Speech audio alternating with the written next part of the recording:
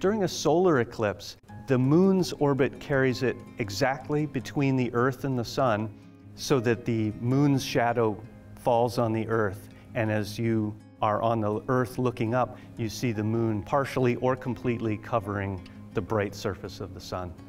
A lighter shadow sort of spreads out wider across the surface of the Earth.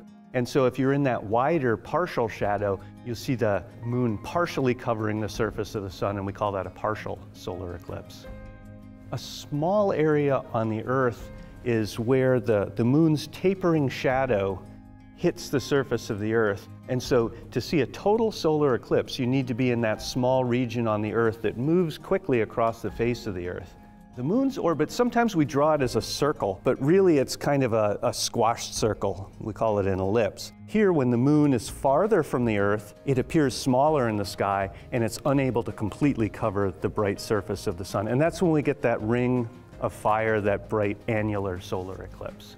Of the three types of solar eclipses, you're most likely to see a partial solar eclipse. If you're living in your hometown, maybe once every few years, a partial solar eclipse may be visible to you. The least common, it's probably pretty much a tie between an annular and a total solar eclipse. You're very unlikely during your lifetime to happen to see one in your hometown. They occur about every 2 years somewhere on the Earth, but in your hometown, it's unlikely to be happening.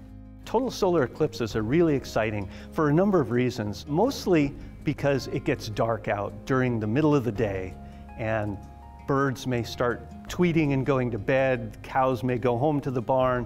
It just feels like it's time to go to sleep. It feels cooler out, but the really interesting thing is when the sun is totally blocked by the moon for just a few minutes, you can see around the sun a soft glowing halo called the corona.